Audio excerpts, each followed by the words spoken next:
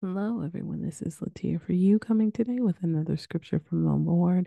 We're in Psalms chapter 119, verse 70, as well as Exodus chapter 3, verse 6. Let's go ahead and pray and we can get started.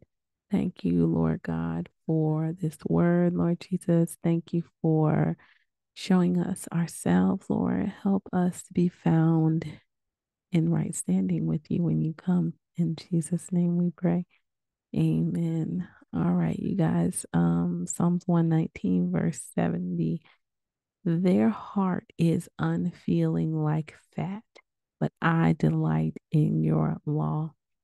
All right. And so this is a contrast of basically the wicked versus the child of God, right? And so he's talking about how the people are versus what he's feeling, right? And the fact is, they're not feeling anything.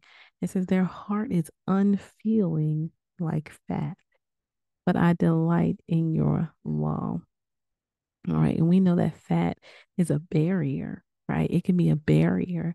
It's like padding, insulation, something that can stand between something else, right? And when you're dealing with God, you don't really want anything in between you and him.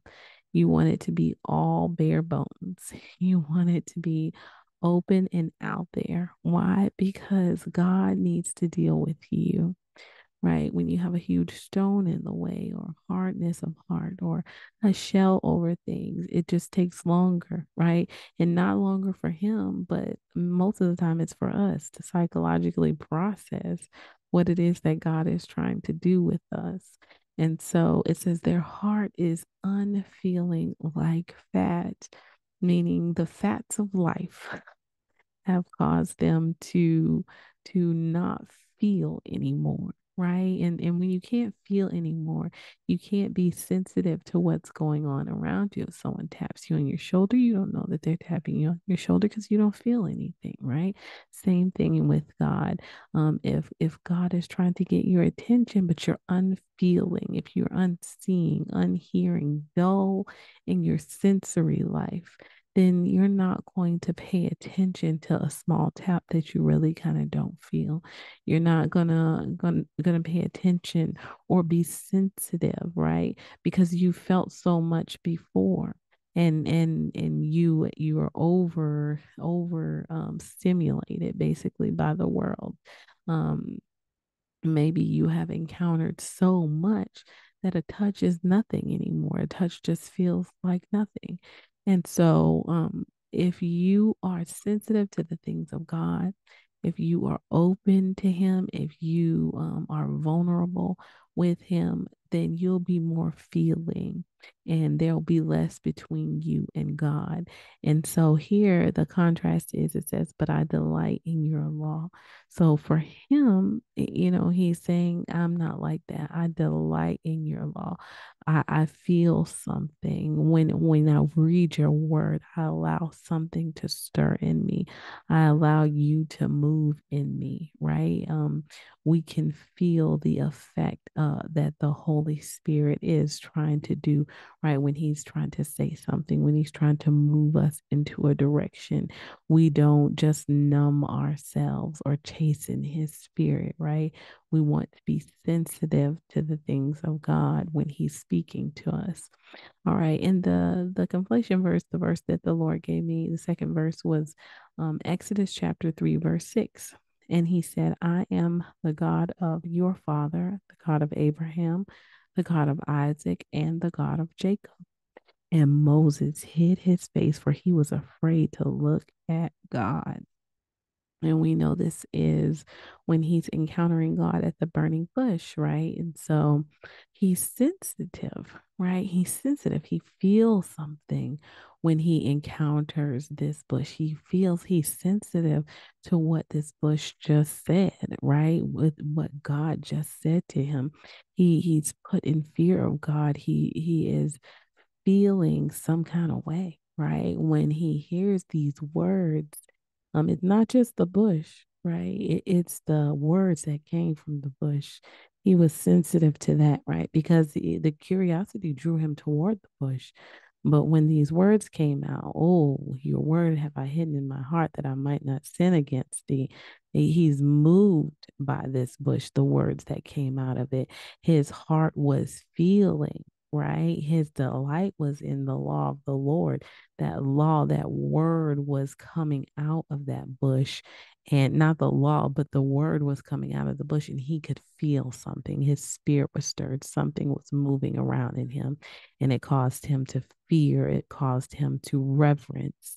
It caused him to respect. It caused him to move, right? And it says, Abraham, he said, I am the God of your father, the God of Abraham, the God of Isaac, and the God of Jacob.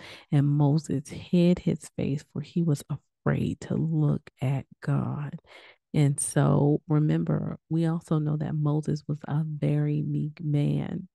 And so it says that in the word that he was the most meek man on the face of the earth. And so he was, that means he was submissive. It wasn't about his will. He was already like that, right? He was a submissive man. He it wasn't about getting what he wanted done. It was about others, right? And so that submissive spirit caused him to be sensitive, and caused him to not have any barriers in his heart, any fat between him and God. It was all about God. It was all about submission. It was all about um, the fear of God when he encountered God. Amen. And that's what God is wanting from us. He's wanting submission. He's wanting meekness.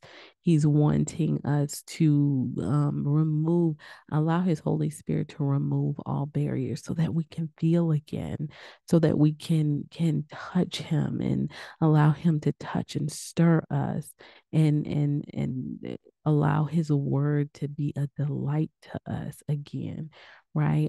If you are feeling apart from God, if you're feeling as if you are estranged or are aloof from God, standing off from Him a little bit, now is the time, right? Now is the time to submit yourself. Now is the time to get on your face before God and be vulnerable, speak in tongues, lay out before him, cry, snot if you have to. Just get out there and put it all out there, right? Be as real as you can.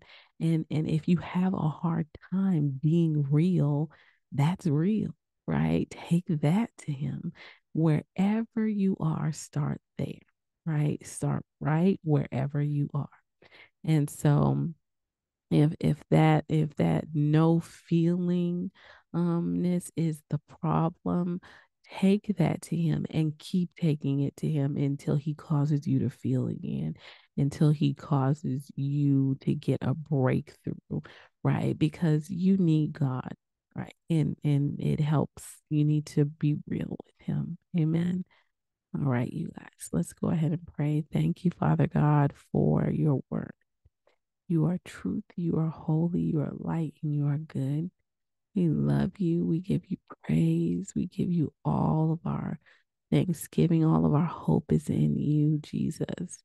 Forgive me for all of my sins. Cleanse me from all unrighteousness. In Jesus' name I pray. Amen. All right, you guys, if there's anybody out there who would like to receive Jesus as their Savior and Lord, go ahead and pray this prayer with me. But more than anything, believe it with all your heart as you confess it with your mouth. Dear Lord Jesus, I ask you to come into my heart. I make you my Lord and Savior. Jesus, I believe you died on the cross, and I believe you rose again on the third day so that I could be saved. Thank you, Father God, for doing this for me. Jesus, forgive me for all of my sins. In your precious name I pray. Amen. All right, you guys, if you have prayed that prayer and you believe that prayer, then the Holy Spirit has come into you and sealed you until the day of redemption, and no one can break that seal except Christ Jesus himself when he comes to redeem his church. The Holy Spirit is in you to lead you and guide you into all truth, meaning he is going to show you the way. He is going to lead you down right paths, and he is going to just be a wonderful blessing and guide to your life. One of the best ways to hear the voice of the Holy Spirit is to sit down with His Word, chew on His Word, and talk with Him, ask Him questions, and wait for an answer, wait on an answer from Him. He is a rewarder of those who diligently seek Him. So seek His face. Amen. He's going to show you what church home to join, where to go and be baptized in the name of the Father, the Son, and the Holy Spirit in the name of Jesus. He's also going to show you how to make disciples of all men, tell other people about Him, give them your testimony. Amen. All right, you guys. May the Lord bless you and keep you. May He make His face shine upon you and be gracious to you and give you, His children, His peace. Take care.